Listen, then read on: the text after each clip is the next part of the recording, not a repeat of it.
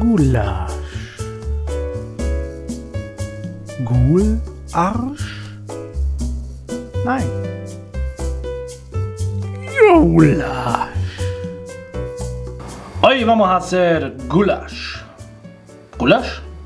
Eso no suena muy alemán. No lo es húngaro.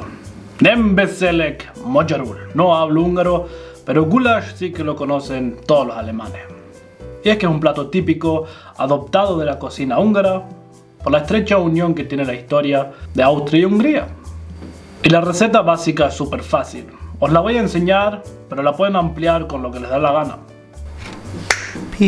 Para la receta básica solo necesitas 3 cosas: carne, cebolla y pimentón.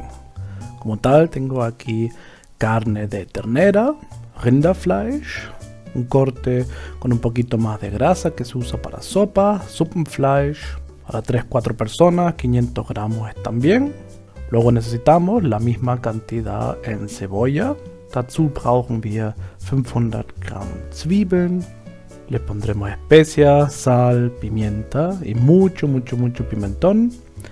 Wir würzen alles mit Salz, Pfeffer und viel Paprika. Para 3-4 personas, pues unas 3-4 cucharadas de pimentón. Pimentón dulce, Paprika edelsüß. Si no, te van a juzgar por intento de asesinato. También hace falta ponerle algo de líquido, Flüssigkeit. Aquí tengo un poco de caldo. Hier habe ich etwas Brühe, a poder ser de ternera, Rinderbrühe. También he visto que hay zonas donde se le puede poner cerveza, Bier. Aquí una cerveza alemana, Deutsches Bier. O si no, pues incluso algo de vino tinto, etwas Rotwein. Aquí tengo un vino austriaco, que no encontré uno húngaro, pero el vino húngaro en su época era muy famoso. Y si no tienes nada de esto, por supuesto que no pasa nada si le pones agua, Wasser, Deutsches Wasser. Y ahora viene lo interesante, porque en teoría puedes agregarle de más todo lo que tú quieras. Aquí tengo un par de verduritas de ejemplo, aunque no se los vaya a poner. Apio, celery, zanahorias, möhren, champiñones. Hay especialidades regionales que en la receta son muy estrictas, pero aquí lo que tú quieras. Lo mismo con las especias. Aquí tengo hojas de laurel, Lorbeerblätter y tomillo, Thymian. Pero le puedes poner otras especias también. O ninguna. Y por último necesitamos algo para transportar el calor, para sofreír. Wir brauchen etwas zum Anbraten. Aquí tengo aceite de oliva, Olivenöl, Butterschmalz, manteca de mantequilla. Pero incluso puedes usar manteca animal, Schweineschmalz de cerdo, Rinderfett, grasa de ternera. Según lo que uses, el sabor será un poquito diferente. Und wir fangen an. Empezamos. Igual de fácil que la receta es la elaboración. Lo primero que hacemos es preparar la carne, cortarla por ejemplo en trocitos como nosotros queramos, más pequeños, más grandes, cuadraditos, rectángulos. Si son tiras, tiene otro nombre en la cocina húngara, pero haz lo que te da la gana. Y lo mismo pues con la cebolla. Te digo lo más importante desde el principio. Vamos a cocinar tanto la cebolla que se va a deshacer sola. Así que la forma en la que la cortas no importa tanto, que sea pequeñito y listo. Es decir, que limpias la cebolla, le cortas la parte de arriba, la de abajo, le quitas la piel y a trocearlo. Luego toca sofreírlo. Aquí hay diferentes estrategias. Puedes sofreír primero la cebolla para dorarla, o primero la carne para que se forme ahí la costra. Yo cuando soy vago pues lo hago todo junto a la vez. Ponemos algo de grasa, algo de aceite, ponemos la carne y la sazonamos con sal y pimienta, con una cantidad como si estuviésemos haciendo unos filetes. Agregamos la cebolla y lo sofreímos todo hasta que coge el color. Con una tapa es un poquito más fácil.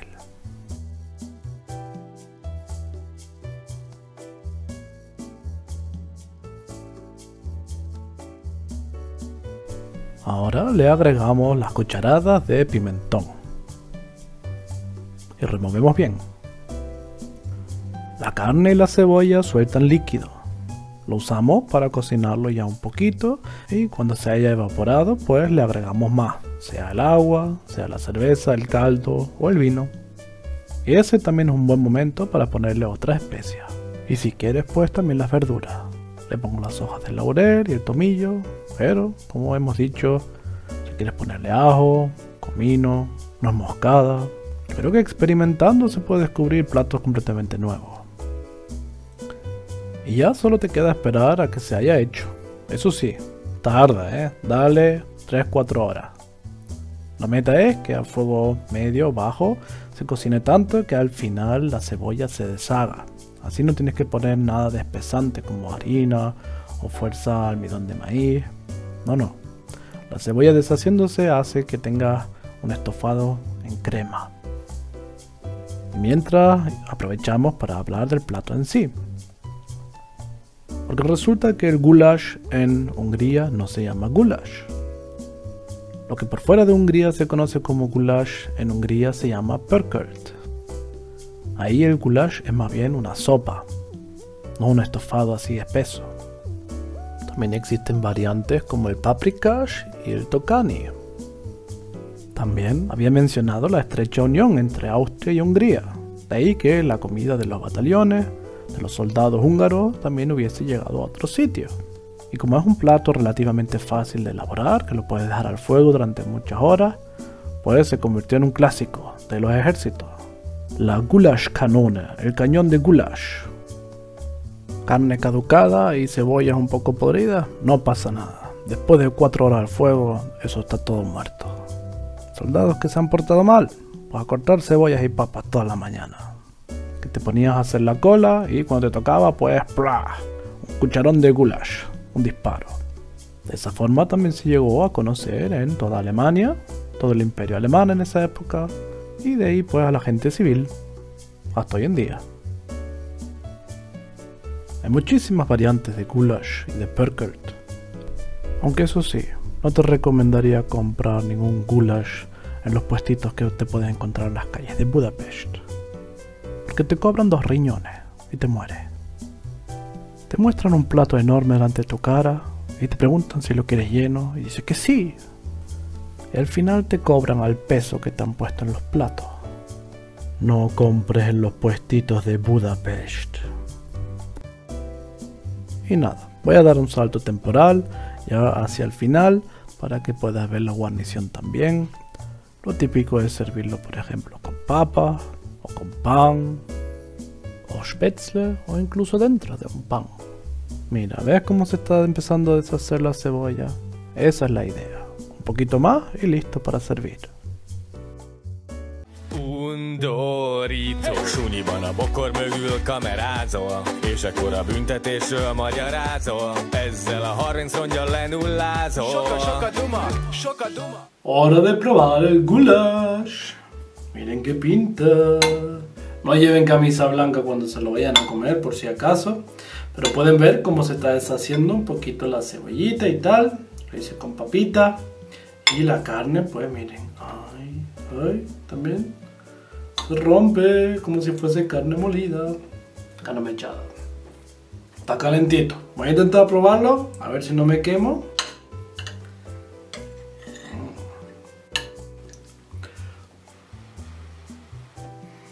Rojo del pimentón.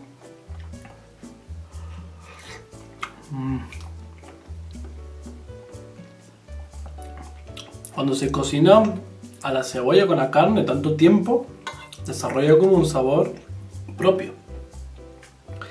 Y ya pueden ver que es súper fácil. O sea, lo dejas ahí un par de horitas, puedes meter los ingredientes de lo que quieras y te sale así.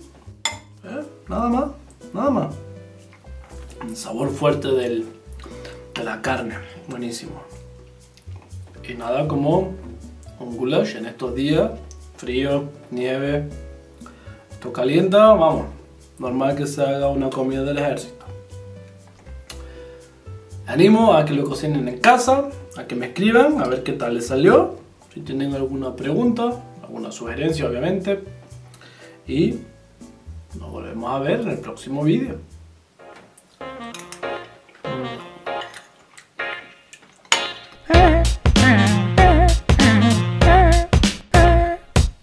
Budapest neki vár.